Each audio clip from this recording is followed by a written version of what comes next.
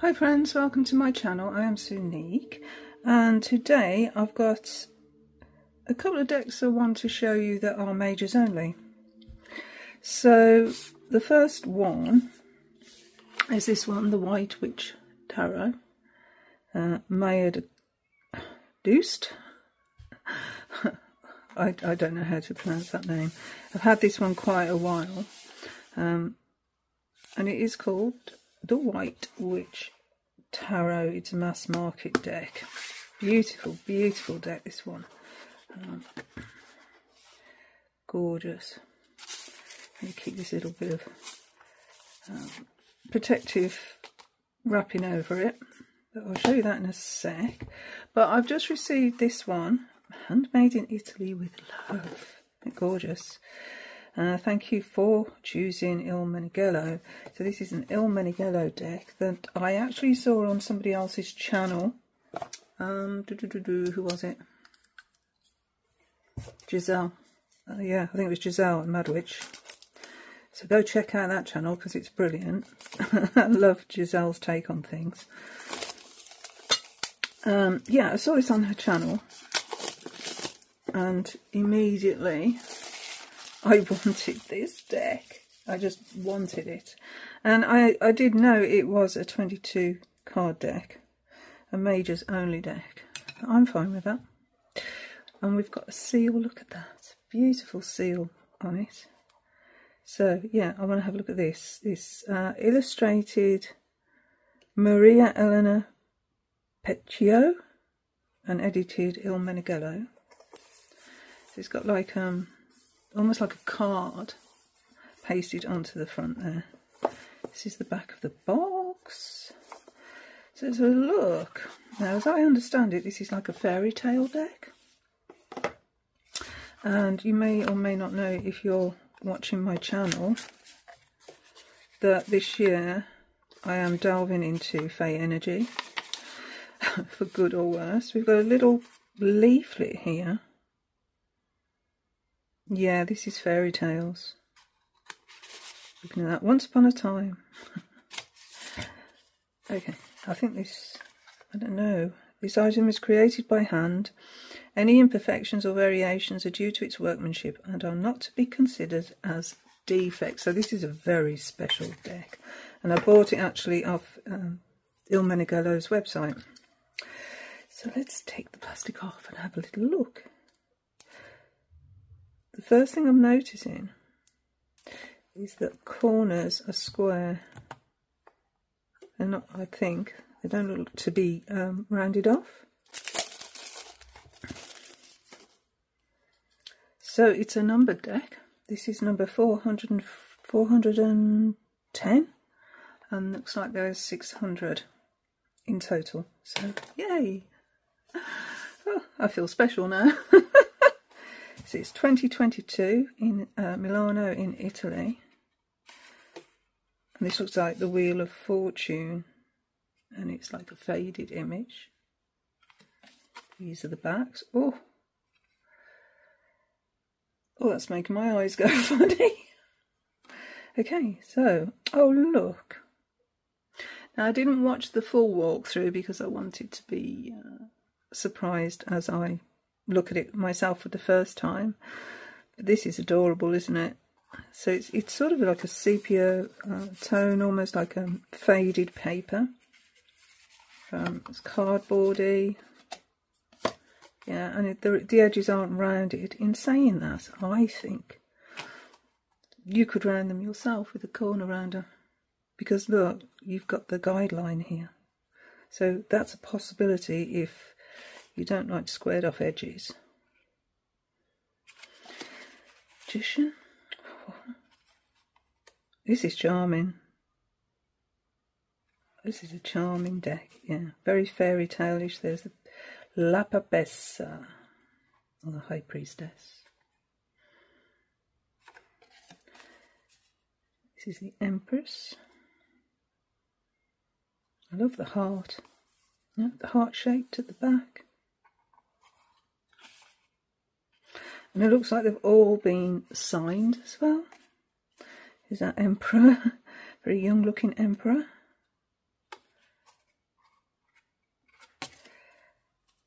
Pope. And Papa, like father. Yeah. The Lovers.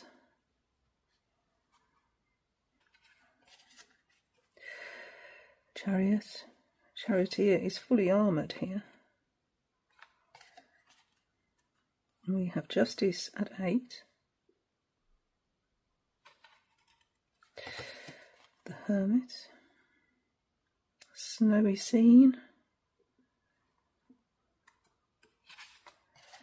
Wheel of Fortune. And Strength. Strength at 11.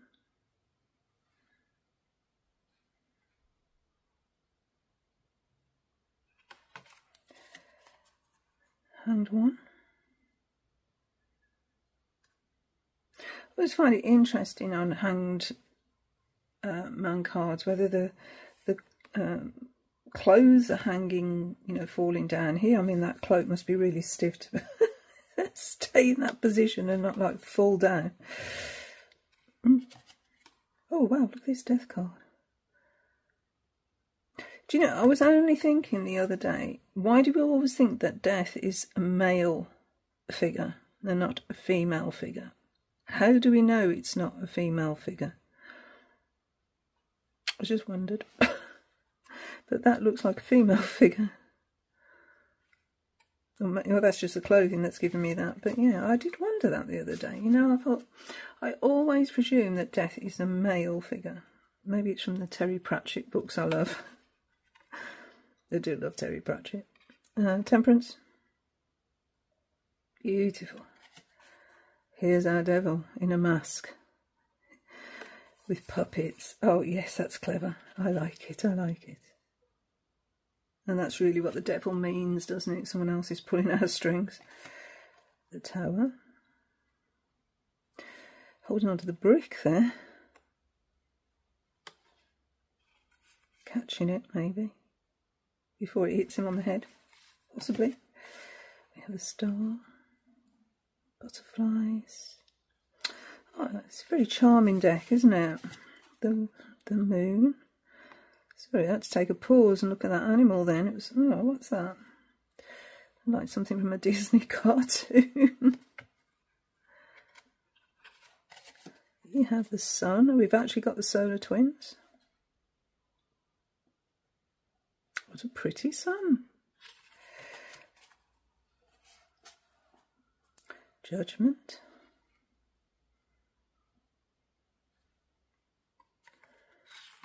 And the World. Well, there is no guidebook. There's just this little leaflet here. So that's in Italian. That's all in Italian. So, okay, we've just got a one-liner for each card.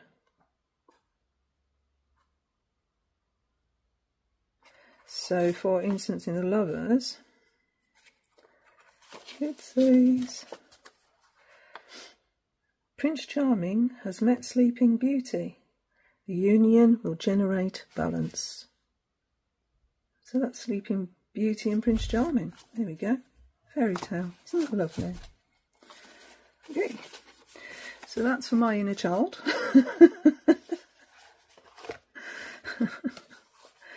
I thought it might go nice with the Fae energy that I'm working with this year.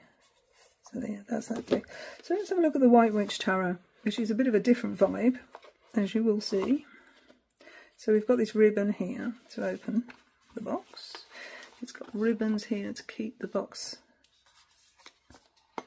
And it says, Maya is a practicing white witch whose interest in alchemy and the esoteric sciences spans her entire lifetime.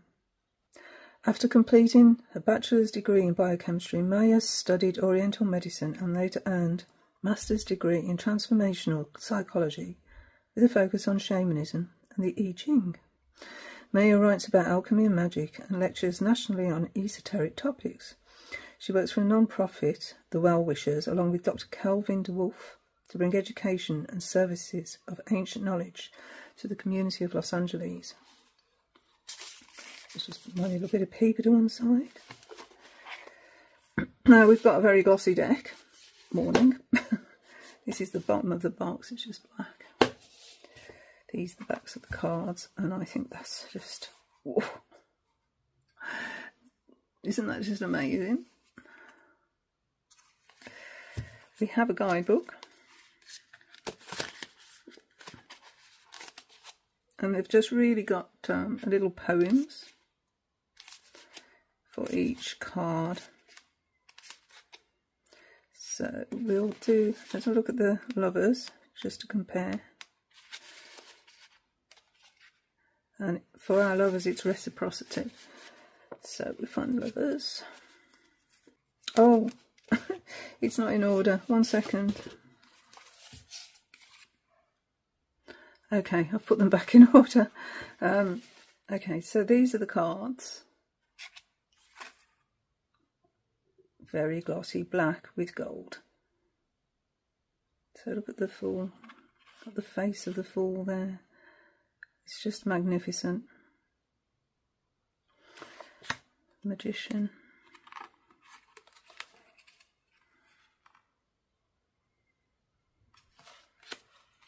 High Priestess. The Empress. Isn't that glorious, with the heart, with the little one inside, and the bird? There's so much when you start to actually look into these cards. They seem quite simple at first. See, like we have the Emperor here, and we've got the face looking towards us, but we've got a face looking to the left, and also we've got the beak of a bird. And then there's all this going on as well. Hierophant with the cross keys.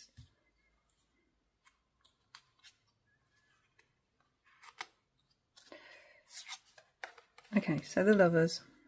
I was just going to read this one as to give you an example of the guidebook. Reciprocity. And we can see the crossed hands there, can't we? Oh, in quite a few places. We've got crossed hands there, what look like crossed hands and a heart. There's a crossing here, there's a crossing here. Anyway, 3 faces. Friction of exterior raises the attention of a force that slumbers when alone. An outside thing that can be felt, crawls under the deepest skin. Contentment will not end contention. Departure taken to the end. Means we will soon meet again. Though forms and flesh are rearranged, our inner faces are the same. The mirror sleeping in your bed produces fruits of Eden. When you wed, passion drawn through raw response is virgin pure and greets the dawn. So yeah, there's not so much card meanings in this little guidebook.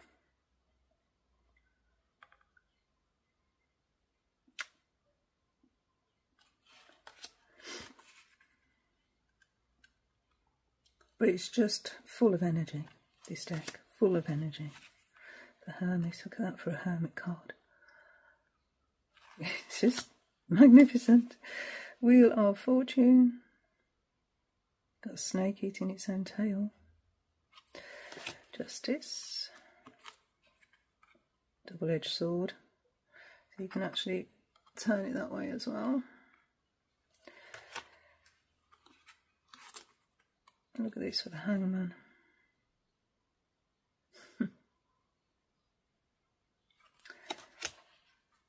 Death. Wow. I can't believe I've never shown this deck before. It's just one of my all-time favourite decks with Temperance. You see how this claw of this bird is pulling down this mouth and exposing the gums. The Devil. The Tower. I don't know if this deck is still available actually, and I can't even remember where I got it from, it's so long ago. It's the Tower. Forcing us to see things afterwards. Yeah. The Star. moon. Now what does that remind you of? We've got the crab. But it's whatever you see in the card, isn't it? Of course. The sun. Judgment. How cool is that? It amazes me how artists can actually invoke a sense of a card with such simple lines. Amazing. And the world card. And here we've got the world on our backs. So yeah, the White Witch Tarot, gold edges. Superb. Yeah, and 2017. I know I had it a while. 2017. I don't know if it is still available, and apologies if it isn't. If I can find it, I'll link it. So we've got some acknowledgements, using the deck, all about psychology, suggested technique. There's a 3-card spread, which is quite different actually. So we have the protagonist, the antagonist, and their unifier. And then we're on to the cards. So yeah, quite a simple guidebook. The conclusion, they've put the Fool as the last card. Becoming. Is there yet an enemy can pose a threat to one who's loosened all identity? With no distinction necessary, the universe is who you marry. The end of petty opposition brings love itself into fruition. Unconditional and brave, it enters through the foolish knave. Hold a mind to right and wrong, and you are chained to abandon.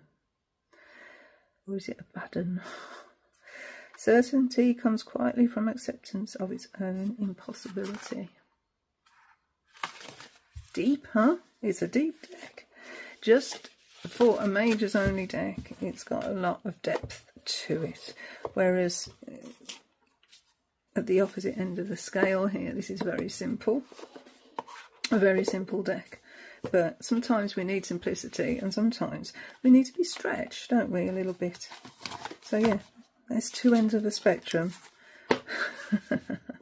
Satisfy both needs. Okay, so thank you so much for watching, and until my next video. Bye friends. Bye.